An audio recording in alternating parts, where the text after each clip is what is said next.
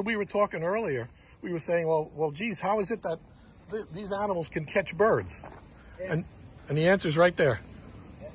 Oh, you see how he's frozen? Yeah.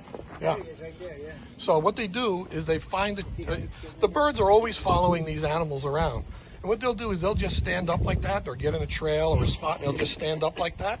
And the birds will suddenly start working their way underneath the shell. And then all of a sudden he'll just pull his legs out and come down and squash the bird. Yeah. And then he just backs up and eats it. Yeah. Yeah, he actually has caught him twice. Wow. I was only successful 1.5 times getting the bird out of his mouth. Oh yeah. The last thing I wanted him to do was eat a bird.